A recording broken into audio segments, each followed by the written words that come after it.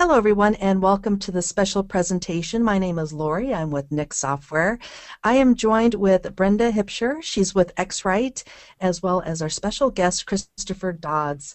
Chris is a fantastic nature and wildlife photographer. I personally have enjoyed his work for several years now. He's one of my favorite nature photographers. Beautiful images, and he's a Canon Northern Explorer of Light. He's an X-Rite Colorado expert. He's been photographing for over 27 years. And if you've seen Chris's work, you know exactly what I mean when I say he absolutely captures the essence of the animals that he captures. Beautiful images. I think everyone's really going to enjoy this presentation. What I'd like to do is to introduce you to Brenda with X-Rite. Hey, good morning, good afternoon, good evening, wherever you are in the world. Thank you for joining us on this special webinar today. And thank you, Lori and Nick Software, for co-sponsoring this with X-Rite. We're just delighted to be here. Christopher Dodds is truly, as you say, a wonderful nature photographer. And Chris, we're just very grateful to have you with us. Thank you again, everyone, for attending. And without further ado, let's get on to Mr. Christopher Dodds and his presentation. Take it away, Chris. Thank you very much, Brenda and Lori and X-Rite and Nick Software. And hello, everybody. It's such a pleasure to be here today. I'm going to talk to you a little bit today and show you about my workflow, how I'm treating images from capture through till what you see on the web and in print. I'm going to start a little bit here. First, I'll just, you can find me at chrisdoddsphoto.com. And my big presence is naturephotographyblog.com. I find chrisdoddsphoto.com, like a lot of people, primary website is hard to maintain, whereas the blog tends to stay current. So do check out naturephotographyblog.com. And what I'm going to do is I'm just going to progress through a series of images. And we've got something from the Sabi Sands from a recent safari I was on. My workflow is the result of sort of my entire experience in photography. And so that started with film and film cameras, and then I apprenticed in the darkroom, both color and black and white image processing at the time. And of course that was in the chemical days. And taking that knowledge forward and picking up a little bit here, there, and everywhere, and of course people do share a little bit of their workflow and the tools that they use and how to process an image post-capture. But it all starts with the capture. So what do I mean by that? I mean that, with today's cameras, they're capable of so very much. The automatic modes, aperture priority, shutter priority, program, they're all very, very capable for the large part of what people take pictures of. Where they start to lose it a little bit is things like birds in flight, because a camera is very good at determining that the picture you're taking is a landscape, or a landscape with a group of people in it, or inside. Generally, the top of the picture is lighter than the bottom of the picture.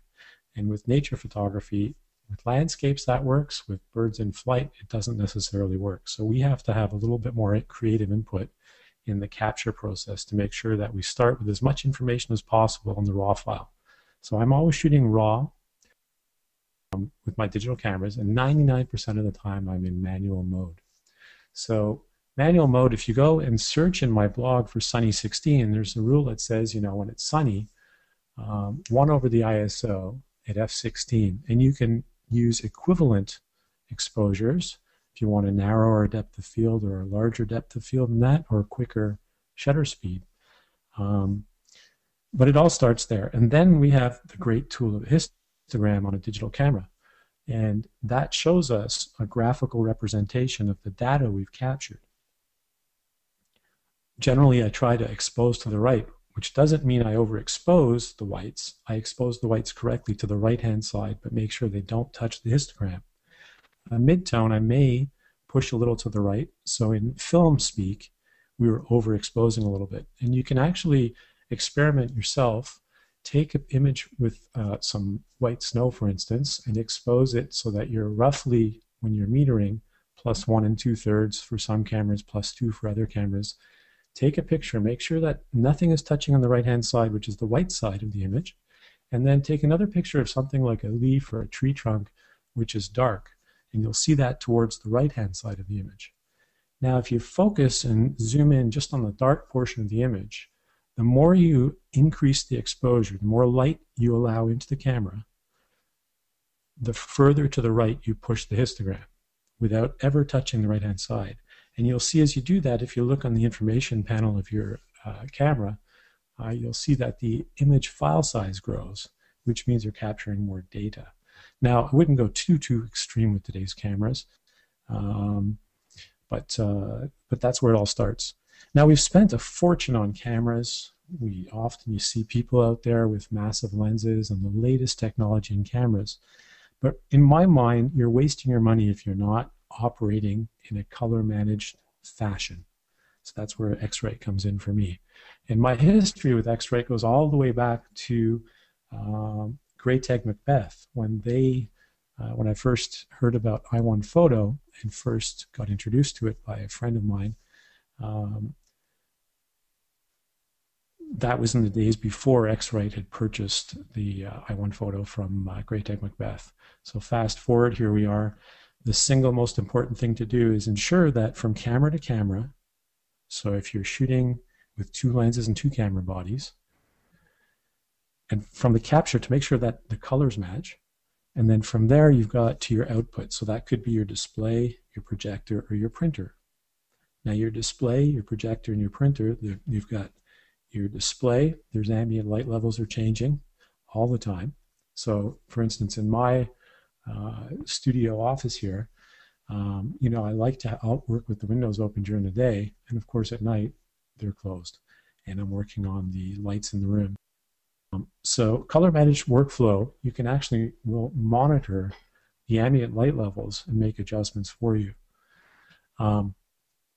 Then you've got a projector output. Everybody that's a photographer that doesn't understand color management properly dreads the day that they project an image on a wall, because they know it's going to fall apart, and it can really make or break your presentation, whether or not you're operating with a color managed workflow. So by that, you can have something as simple as an I1 Display Pro tool, which I travel with all the time now, and it will actually calibrate not only your projector to your computer, to your screen, but also it'll make allowances for the screen color. So there's different, of course, technologies for the screens that we see out there. Some of them are gray, some of them are white. If you're having to project on a painted wall, is it actually white or is it an off-white? A color managed workflow can, actually compensate for all of those things. And then lastly, there's your print. For me, the image isn't finished until I have a print in front of me. Now, the quality of the print is largely dependent on the color managed workflow. You have different types of paper, different finishes, and a lot of the big brands out there, for instance, the Canon, the Epson, the Ilford, you can get profiles from their websites online. But in my case, I love to make my own profiles and actually make sure that it's that exact. So when I have time, I do that. Now, why would I go to all this trouble? The reason I do it is so that when I sell a print today to somebody, one image, same print to somebody else in 6 months, the 2 prints side by side will look the same. They'll look the same as the image on my computer screen, and they'll look the same as when I project the image, more or less. And that's how important color management is to me. I want to just still got a few slides here to scroll through. Bald eagles here.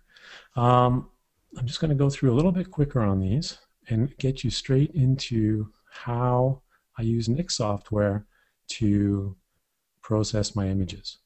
And when I say process, I'm using Adobe Photoshop. You may be using Lightroom or Aperture, and the plugins all work with all of those software packages. I'll just go a little bit quicker here. There's polar bears. You can extract details. You can open up shadows. you can really increase the dynamic range of images. And one of the great things with Nik software is I'm rediscovering older images as well and bringing out detail which I didn't even know existed in those images. So I'll go a little bit quicker here, and here we are. So let's open up Photoshop, and here's an image of a northern hawk owl that we'll start with. So like I said, it's important to start with a properly exposed image. And for this image, that means that the histogram, you'll see information spread. So the black here in the face is going to be on the left-hand side of the histogram, and the white in the snow is, of course, going to be on the right-hand side of the histogram. And I want to be careful not to touch the right-hand side. And so this is where we're starting with the image. And then I'm in Photoshop here. So what I'm going to do is create a new layer here, which is the Command J. And I'm going to go up to Filters and Convert for Smart Filters.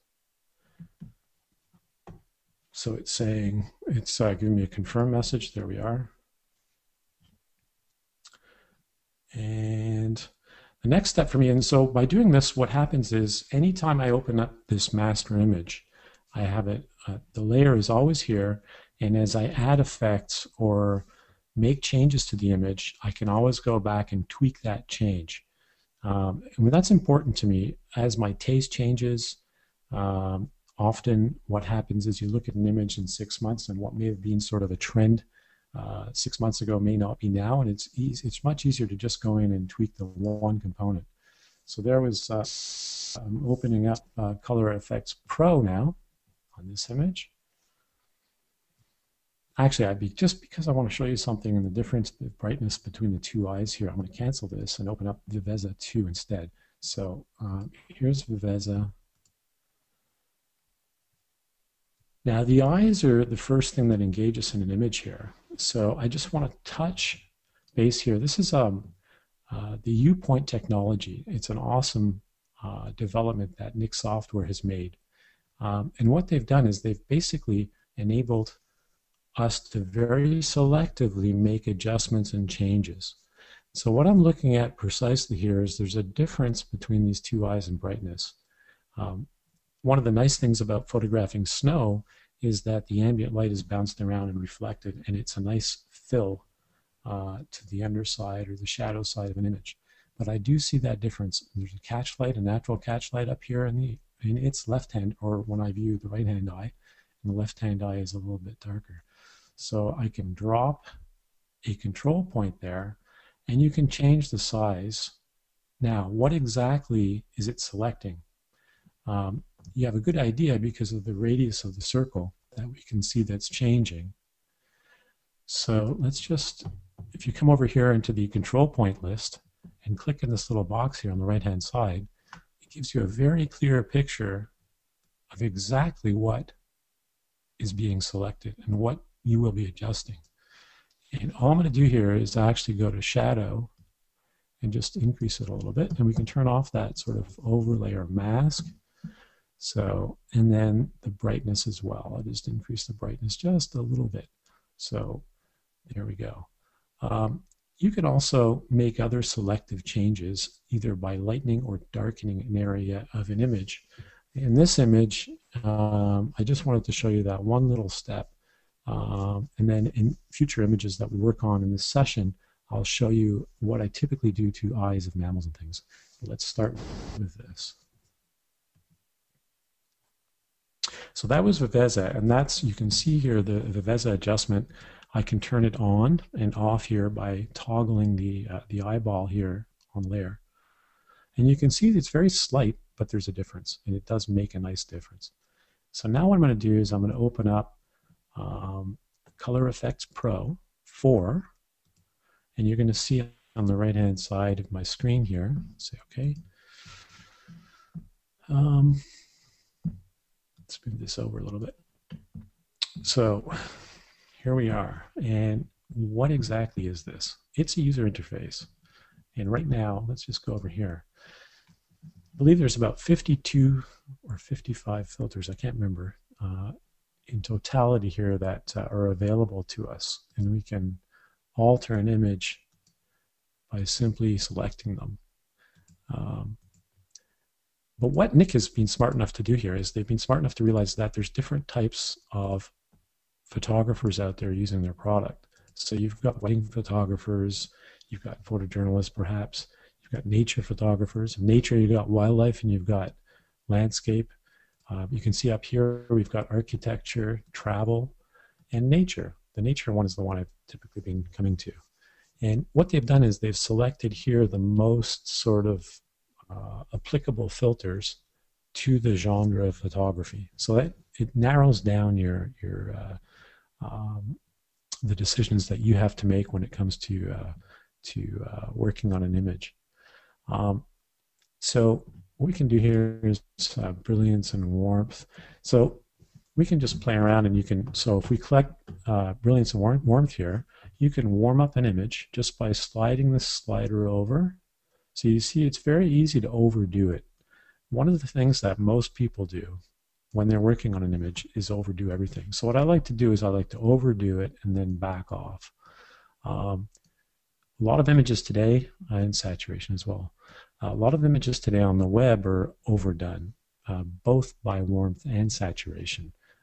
So what I'm going to do here is just go back to the zeros.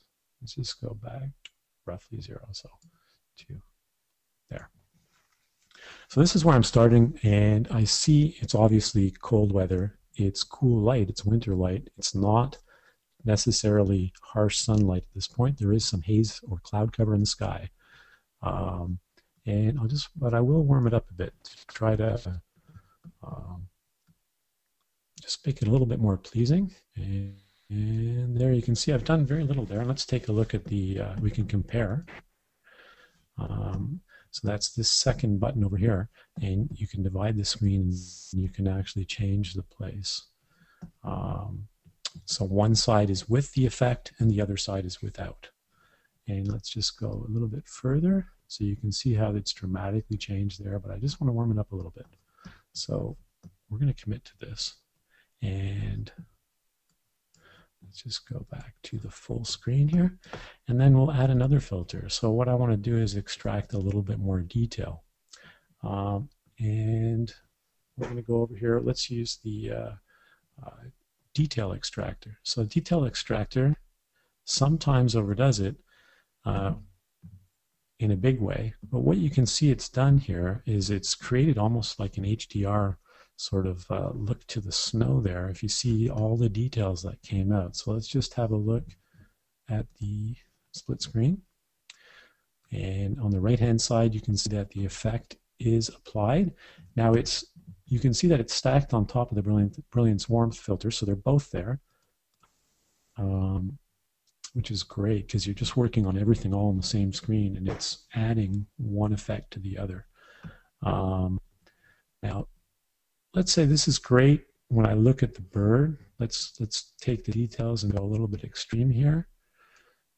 That's obviously way overdone, but you can see that you can vary the details, and then we can vary the contrast, and it's always good to try and see and go to extremes on all of the different sliders to see what they're going to do for you.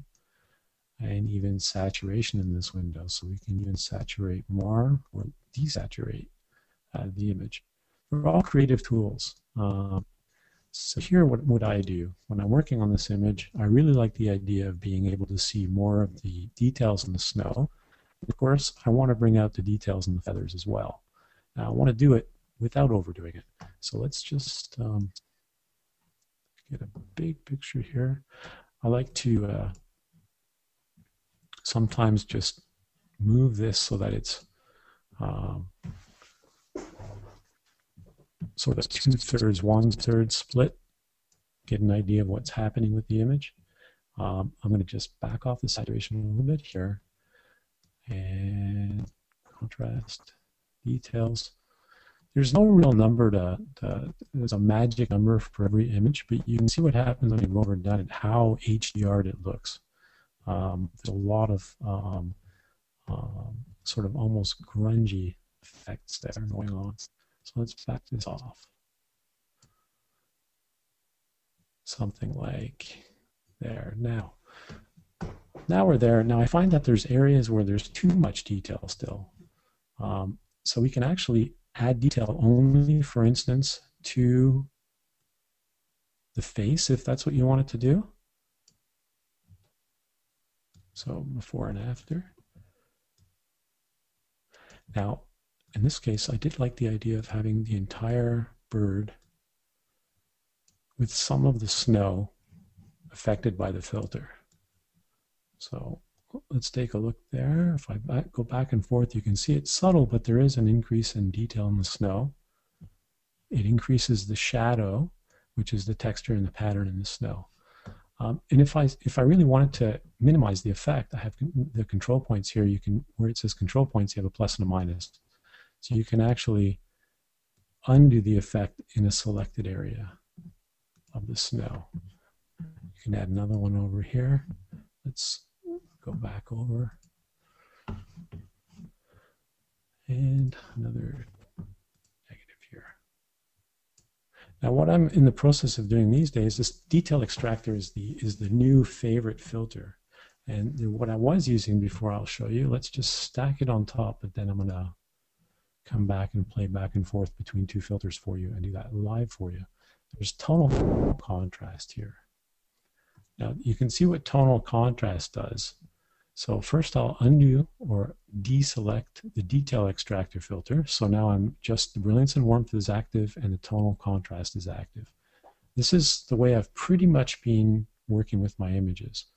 And then let's take a look here and see what the adjustments do.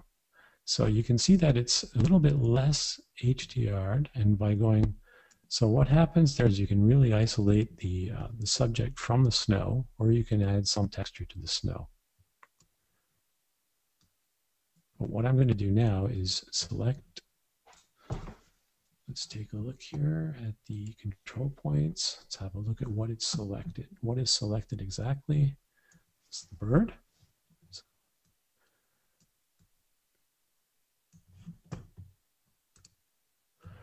And then we can make some changes to highlight, contrast. So you can see what that does. When it goes to the maximum, there's more detail in the snow. When it's the minimum, there's less detail in the snow. The midtones, this will make a big difference because there's midtones in the bird. But you can see very easily the effect from one extreme to the other. Now this is also really, when people say, Chris, how do you get your images so sharp? How come I look at those images and they seem so sharp? A lot of it is here in the midtone adjustment, but it's the tonal contrast part of the Nik software that I think is the secret to the recipe. Shadow adjustments here. So this to me looks really, really good. You can play around with images for a long time in Nik. Now the other, you can, let's have a look here. Once you have the effect, the opacity slider is a great way to adjust the global situation between saturation, shadows, midtones, and highlights. So if you say that's great, just a little bit less, there we go, and say, you could say okay at this point.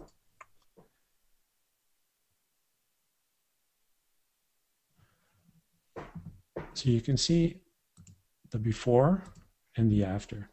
What I'd like to do is add a little bit more contrast at this point. So I'm going to open up Color Effects Pro again, and you'll see that all of the settings that we had made are still here on the right hand side. We can still add or subtract any of the filters. So remember I had deactivated the detail extractor. I'm going to reactivate it now and see what that does. So you see how it makes the image look sharper? Look at the face feathers around the face there. So let's open this up. And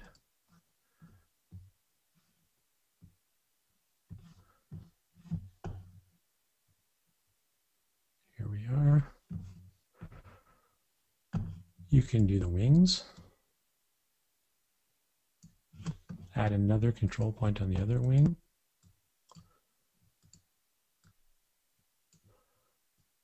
Change the opacity. Now you can also group two control points or more together. So just by clicking the first active control point and then shift click. Now the two are selected, and apparently that was VESA, you see. So we can still make adjustments that will work on both control points. So we'll go to about 80% and we'll say OK. And from here, the next step for this image is unsharp mask and then your output. So the sharpening is relative to or a function of your output. So it'll be one unsharp mask setting for various size print or another.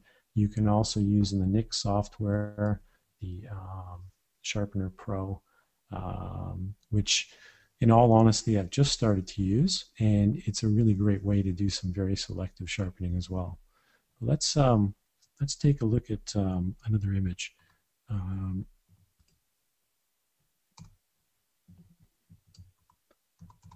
Chris, a couple people were wondering if maybe you could show the histogram in Photoshop, if that's possible. You know how to get Let's there? have a look here. I think it's why can't I under. find the. Can you go to the window menu under window, or view either one of those two? Let's see. Oh, yeah, and then click on histogram right there. Histogram. Perfect. Thank you. So there's the histogram. Let's take a look here at the histogram. So here's the histogram, and when you're looking at the image, you have the right-hand side here are the whites. So you can see that this big peak here is all the white background. And then you have the midtones here, which are the midtones in the bird, and the darkest part of the bird is on the left-hand side. And you can see by it being a little bit away from the right-hand side, you can see the detail in the blacks. And by being a little bit before, obviously, on the right-hand side, you have detail in most of the whites. And actually all the whites, except for where it's out of focus in the background.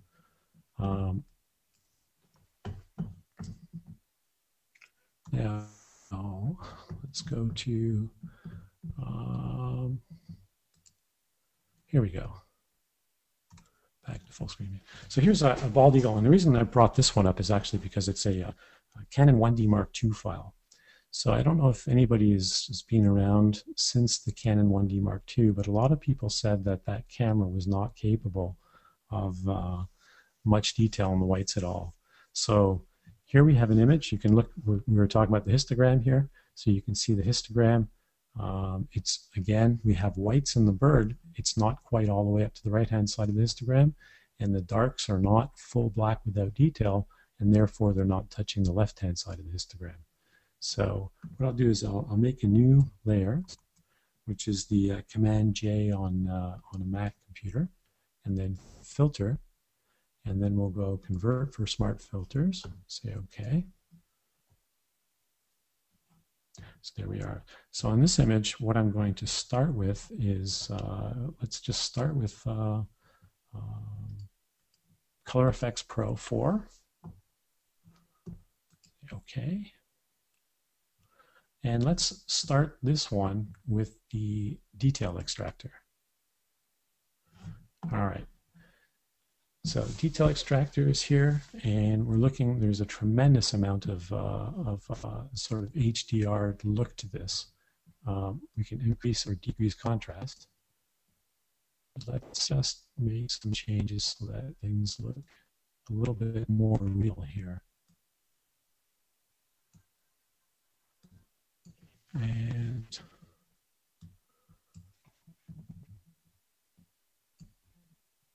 specifically looking to try to make adjustments that make the image look, you see that's super extreme, but you can see how much detail was or is in the original file here.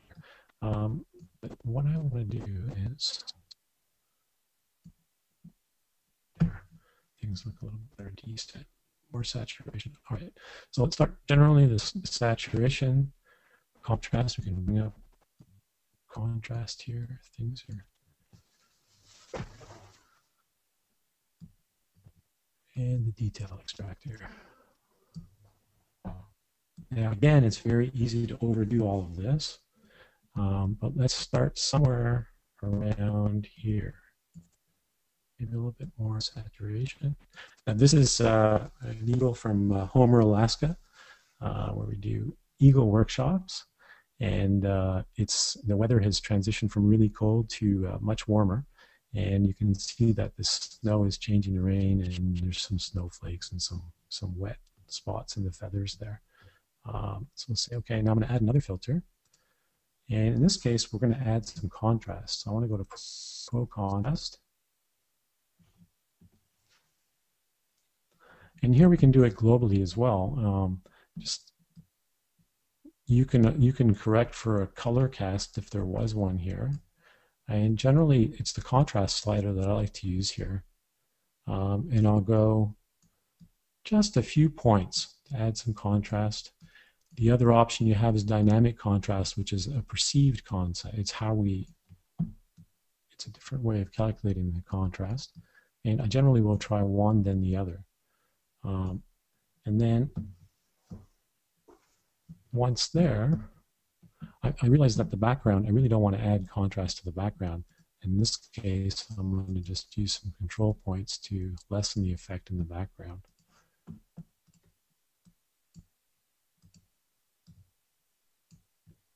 Here we go. Then you can try the brilliance warmth. Let's go back. Brilliance and warmth. And what I have done is I have, let's go back to, sorry about that. What I haven't done was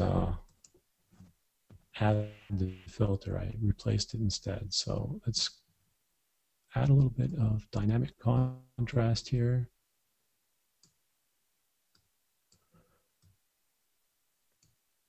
There we go. Again, I'm going to use the control points to remove the effect from the background.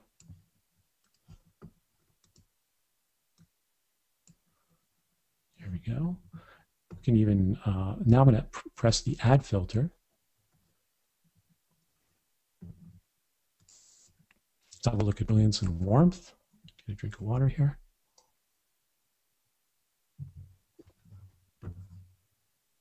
And you can try adding a little bit of warmth here. Again, just a few points. Let's say, all right. Now, what I didn't show you on this one was the way I processed the image when I presented it on the web. And what I did there was, I'll just start again here. So I'm going to press cancel. So there's different ways of achieving the same effect at the end. So here I am on the layer again, and I will open up Color Effects Pro 4. All right, so here we are. So the first step I typically make is tonal contrast. So once we're in the tonal contrast window, let's just knock it down a little bit from the factory presets, or the way it opens up there. Increase the saturation a little bit. And then you can, this contrast type, its default is standard. Now you can cursor over the different settings here and see from high pass to fine to balanced to strong. And generally, in this case, let's take a look. I like the standard effect better. Then we can add filter, and we can add to that the detail extractor.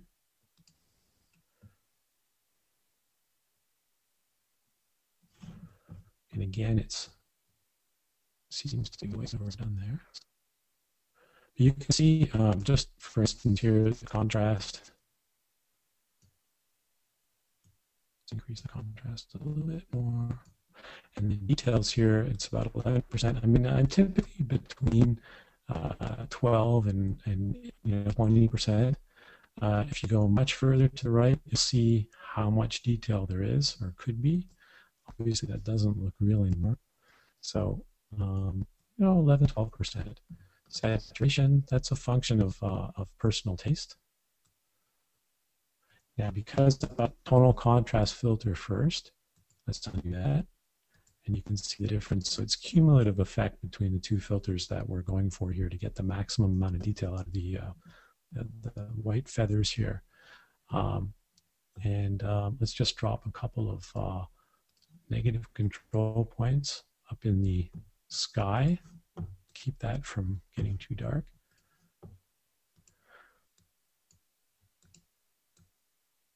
And so for each image, it's really a question of personal taste and some trial and error. So you can go back and forth between the different components or filters within Color Efex Pro and bring the image where you would like it for your taste. What I'm going to do now is add another filter, and I want to increase the contrast, which is going to darken those feathers in the bottom, the dark part of the bird. So we'll go to, we can go to Pro Contrast.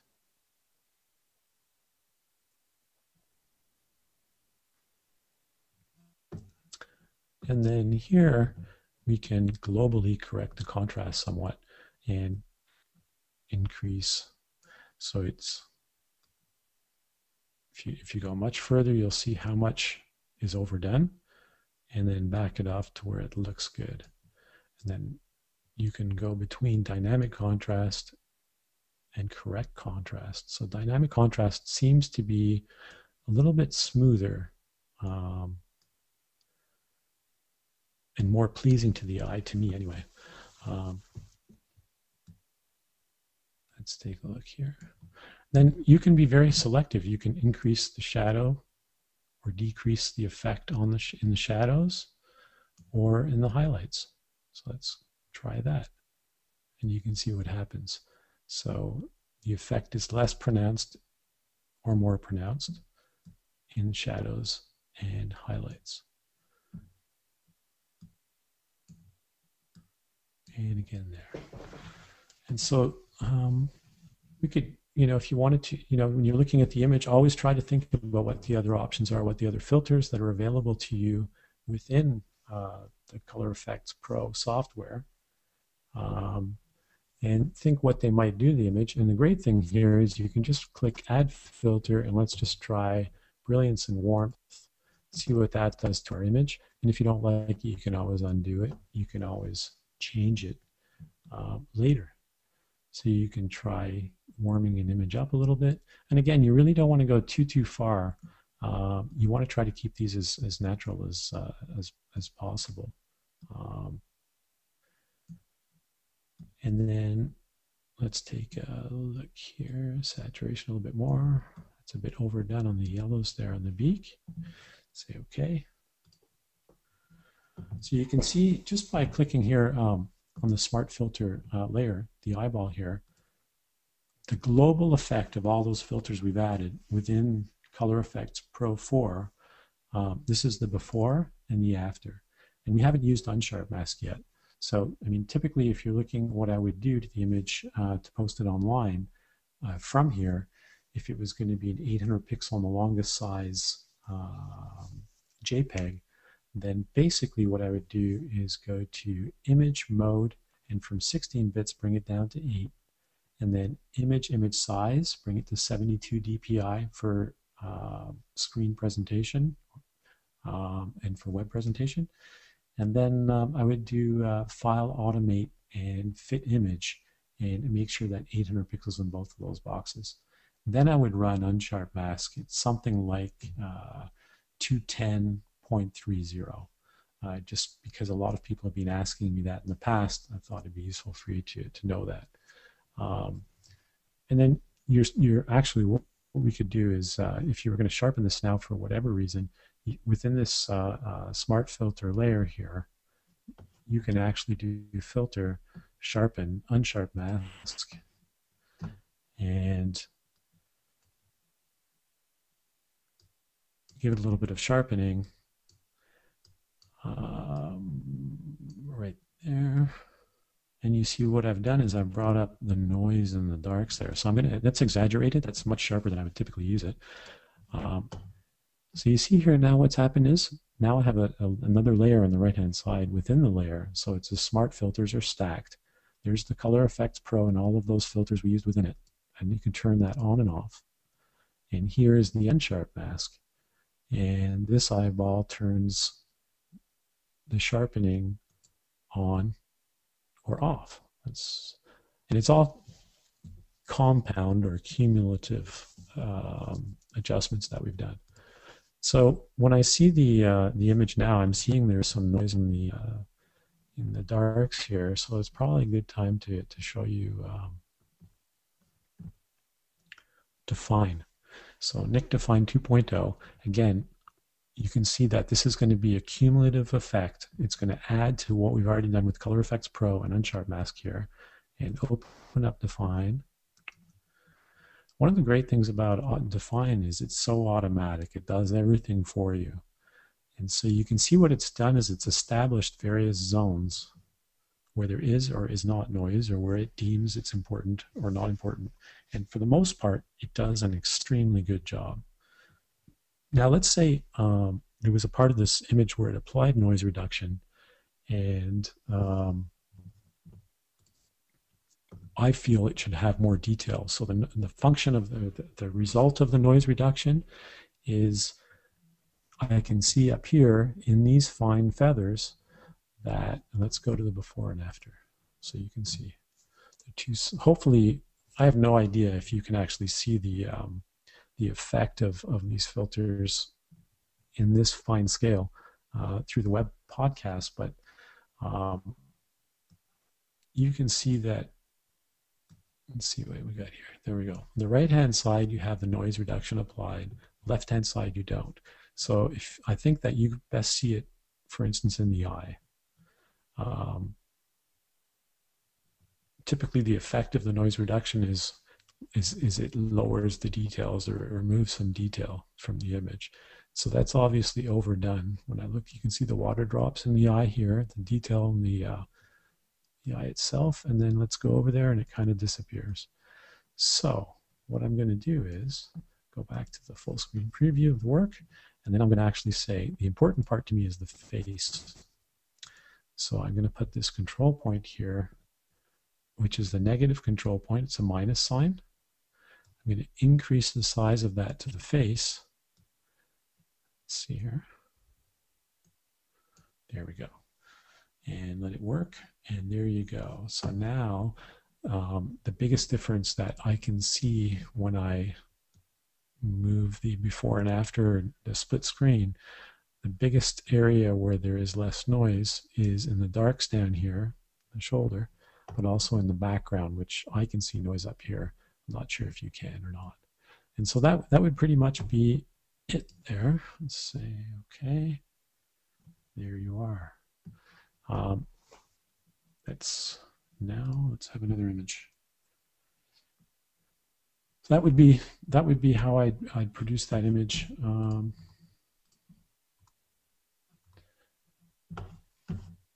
And come up with my final master file. And again, I can go back to any image that I've done and change any of the settings if I feel after the fact that I've overdone something or underdone something. Or let's have a look in full screen mode here. All right, because we were talking about histograms, here's the image. This is right out of the camera. So to my mind, what I'm seeing here is there is some fine detail in the blacks, which means that if you look up here in the histogram, it never touched on the left-hand side. And on the right-hand side, I have some room to leave detail in the whites. But I still feel that I'd like to see a little bit more detail in the darks. I'd like to see some more detail in the lights here.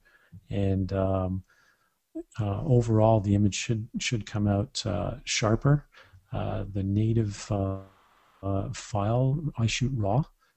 So this is just being converted one for one, just bang, very quickly using Adobe Camera Raw.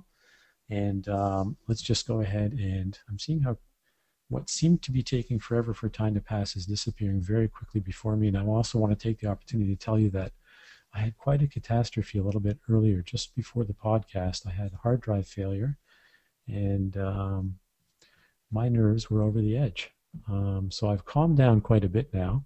So let's just go ahead and press Command J. And there I have my extra layer to filter, convert for smart filters. Say OK. And in this image, I'm going to show you what I do. A lot of the time for the eye here, you'll see that the eye, there's plenty of detail. You can see the catch light. I can actually see the reflection of the cliff I was standing on. This is St. Paul Island. And so there is plenty of detail, but I believe there's a lot more detail in the eye. And the eye is the key to the soul for your subject when it's a photograph. So let's go ahead and first look at what we can do with the eyeball with Vivesa. So let's open up Vivesa. And here's our image in Vivesa. And we're talking about those control points. So let's add a control point. Let me first show you something else, because there's different, there's many different ways of achieving the same end. So using just Vivesa, what we could do is, I know I want to do some work on the cheek here. So the whites and the yellow part of the bill here. I also know I want to do something on the eyeball.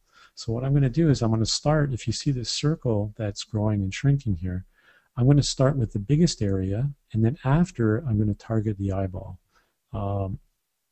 That's my workflow.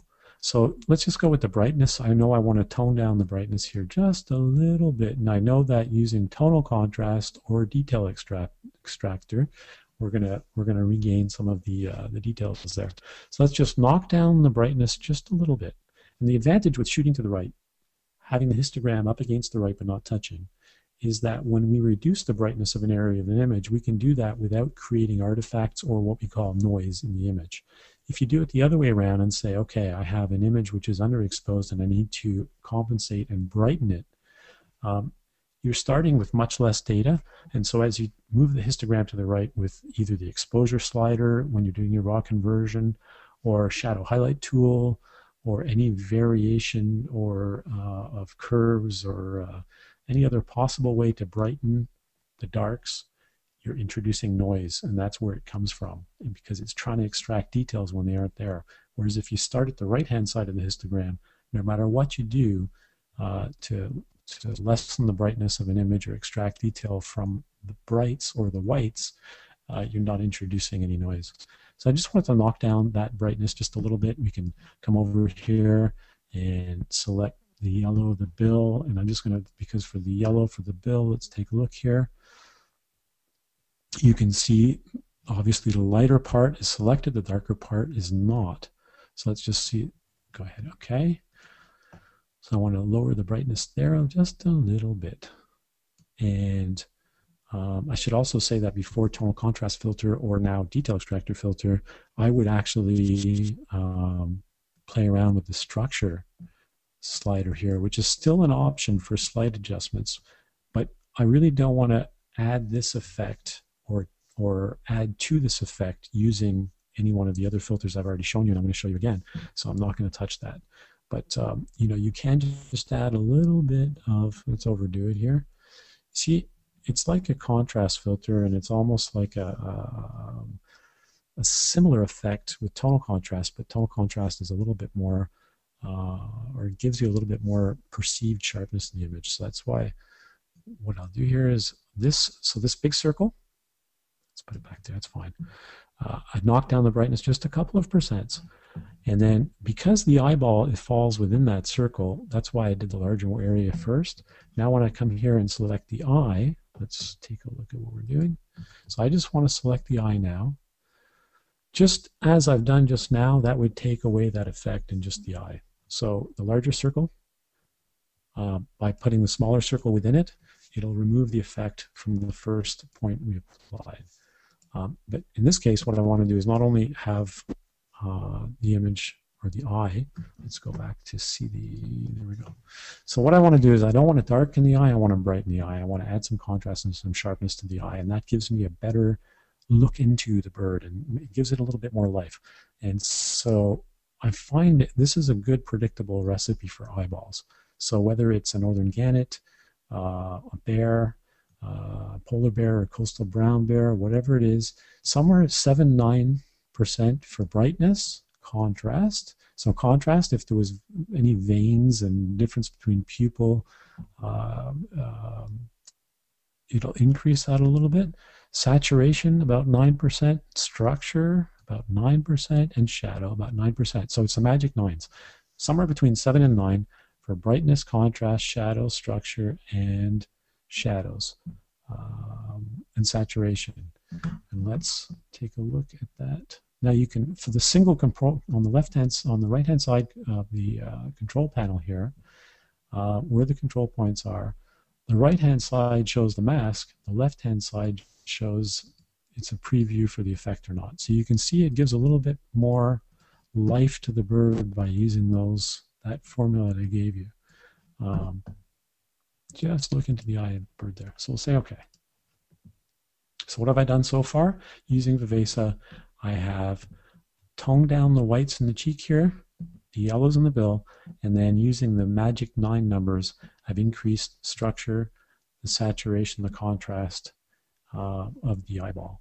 And so now what I want to do is open up Color Effects Pro. Say okay. So here we are. And it started in tonal contrast, which is where I want to be. So tonal contrast filter here. And you can see it is quite overdone as an effect. So we can do global adjustments again. Or what I would typically do here, because I really don't want to, the more contrast or tonal contrast adjustments you make on the background, the darker it is, the grainier or the noisier it becomes. So what I'm going to do here is I'm actually going to work with control points right off the bat. So let's open up and expand this control point drop down here, and I'll click on the plus, and you'll see that any adjustment started globally, but the moment I dropped that control point on the cheek of the bird, you saw that, I'm going to delete it, and you'll see now it's a global adjustment. And then when I say, even though I'm using the plus, all of a sudden from global, it went to only the control point that I'm using, which is a really great feature. So let's just have, I want to put this on the rough area that I'm working, which is the cheek right now. And so let's just turn on so that we can see exactly what we have selected here. So that's, and there's the opacity slider. So there we go. So that's what I want to do here. So what do I want to do there? I want to increase the tonal contrast. Let's take a look by increasing here. And all of a sudden you see all those minute details in the cheek feathers come out. So right now I've overdone it so that you can really see the effect and really draw out the detail. And what I'm going to do is, while that's exaggerated for you to be able to see, I'm going to take another control point and I'm going to put it in the darks or the shadows down at the bottom. And let's turn on that mask so that we can see exactly what's selected. Let's move this around. So it selected the darks. And then in the shadow portion here, let's take a look and see what this slider does. So if the shadows are -100, it actually removes detail. And as we slide it right and increase the shadow tonal contrast, you'll see that it gets chunkier. So that's a bit overdone for sure. So let's just tone that down. And then we're always going to work with. So even though the darks are selected, still play a little bit with the mid-tone slider as well, because there is some gray within the black there. And then let's bring over the split screen here and see what we've done globally here. So you can see that's where we started on the left-hand side of the red line that I'm moving around. And then as we drag that over, you'll see all the details come out of the cheek, and you'll see, I'm hoping you can see the details come out of the darks. Now, again, don't go by the numbers I'm using because I'm trying to achieve an effect that's going to transmit to your screen at home during the webinar. But this is certainly a big part of how I'm working on images. And then from here, let's just say, okay, the effect is overdone, which is going to help the next step of what I want to show you, which is noise reduction on the background. Because it's a dark background, we did make some adjustments which increased the noise in the background, or actually created some noise in the background. So we could hit the define here, define 2, open that up. And it's saying it's working because it's determining what parts it wants to remove noise from for us. All right, so you can see the noise is virtually gone in the background already. There we go. And then what I'm going to do is I'm going to do reduce, and I'm going to, as I've shown you already, I really like the effect. I really like the way it's removed the noise in the background. But what it's done is it's actually taken away some of the contrast and sharpness that we created, or perceived sharpness we created in the feathers in the face. And it's still working. Here we go. So I'll take the negative control point, place it on the cheek, and the area within the circle that I'm adjusting here, the effect will not, the noise reduction won't take away any detail, remove any details from the cheek. So at this point we could say okay, and then I would move on to the sharpening, for the output. And I'm wondering, do I have time for another image? I probably do.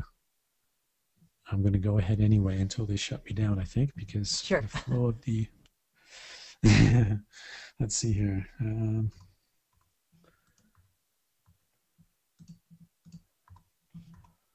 Okay, that's another image I could do. Something with more zones in it. Yeah, but hang on. There's probably, if I've got time for one more, I think. So let's go with the crested auklet. Okay, mostly because it's got a lot of the blacks in it, a lot of the darks a lot of people have trouble with. So let's full screen mode, and let's review quickly the histogram again.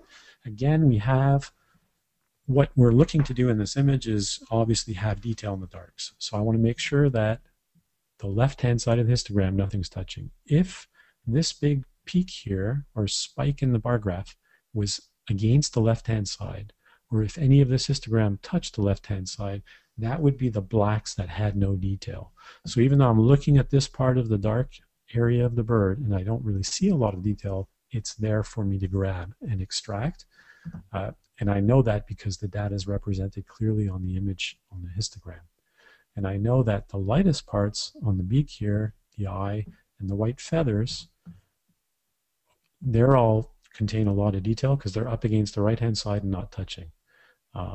And we could have I probably could have added another third of a stop to this image, but I knew that I wanted to maintain as much detail in the white feather as possible. And so this is what we started with. So again, starting with as much data as possible, starting with capture,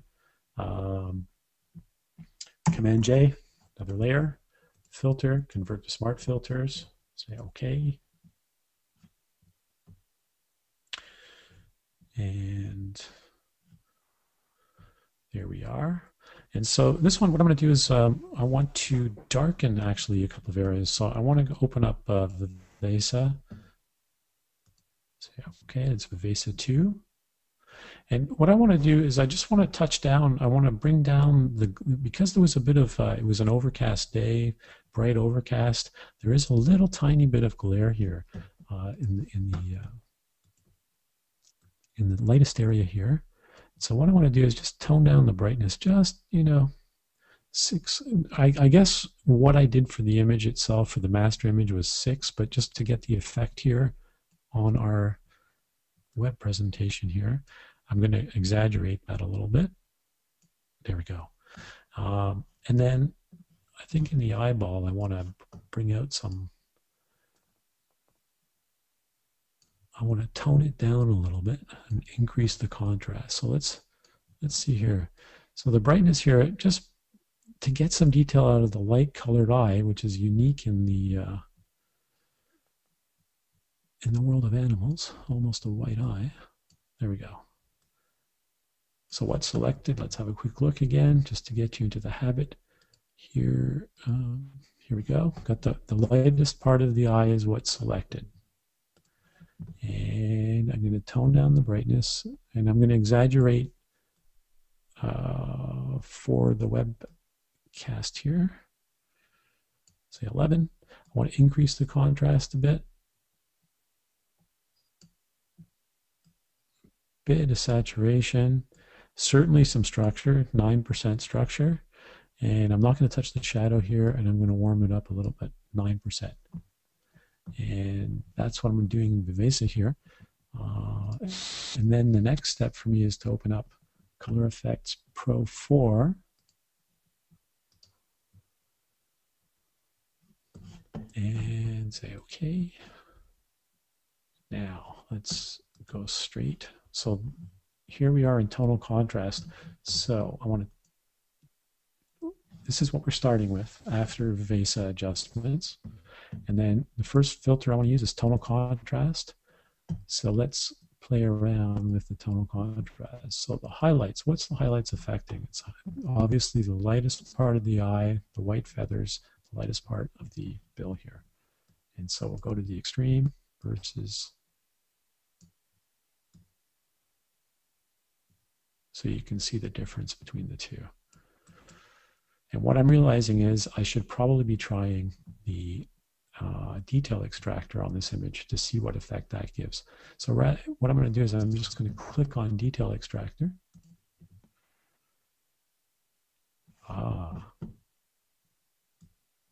So there's a huge amount of detail in those darks, but the more work you do on them, the more of a filter you apply to it, you see it goes gray, but it also brings all kinds of noise in the image. So that's really overdone. So you really want to gingerly adjust the image. So in detail, I would say somewhere around 11%. The contrast, let's go to 0 and increase the contrast to 100% to see what it does at that extreme. And so obviously I will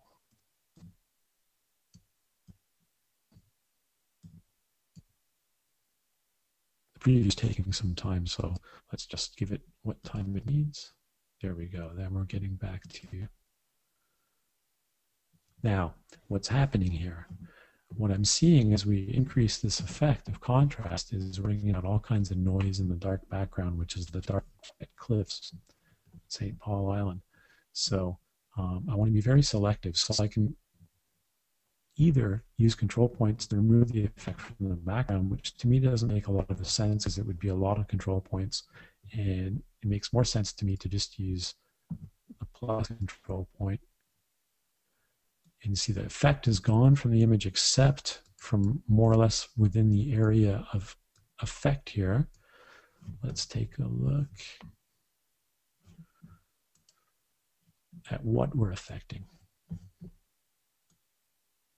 So you see, it's one of the interesting observations you can make while you're playing with the image like this is, although the circle, you can see I'm moving the circle, the effect also affects or is imposed upon the adjacent tonalities to what you think or what your perceived area of influence is with just using the circle. So it's a really good tool to come back and forth and turn on and off this tool, which shows you exactly what you're affecting.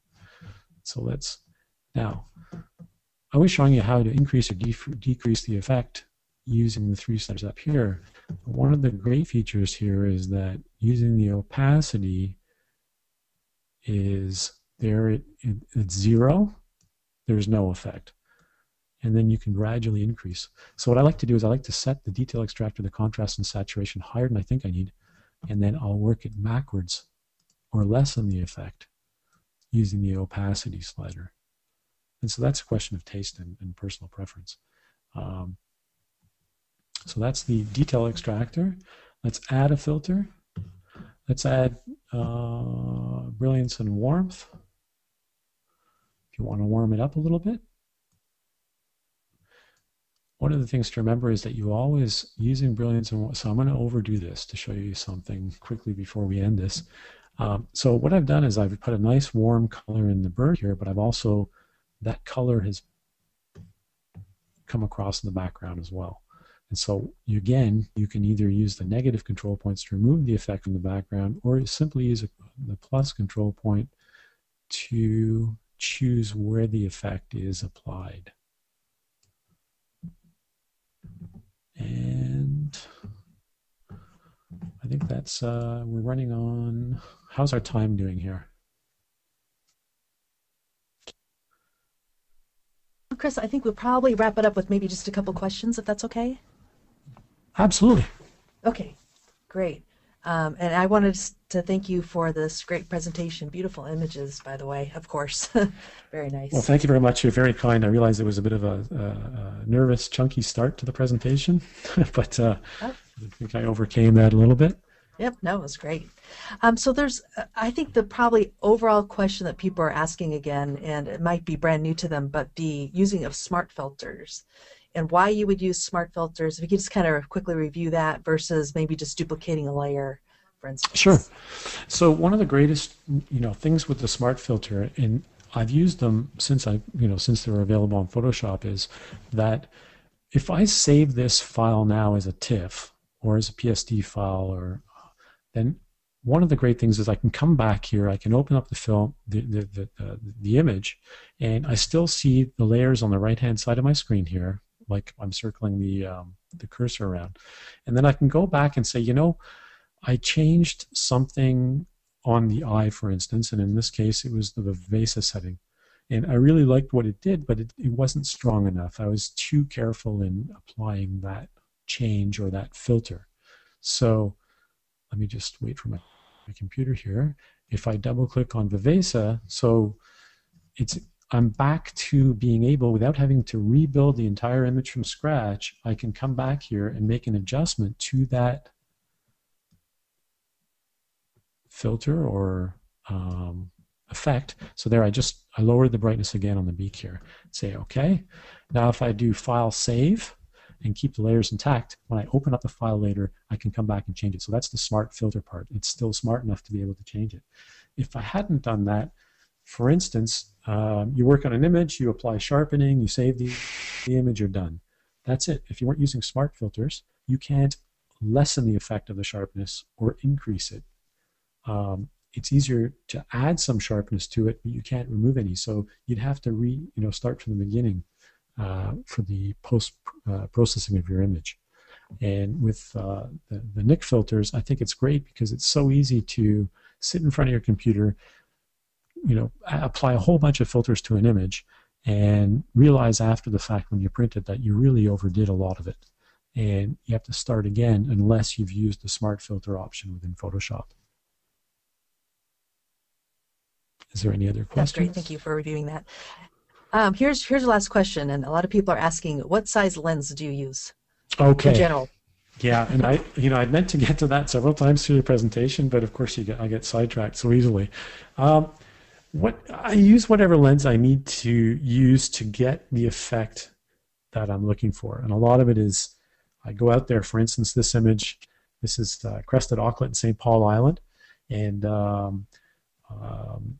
I'm gonna, while I'm talking here, when I'm closing, I'll open up the bridge again. So I like to, when the light isn't warm, it's not great light.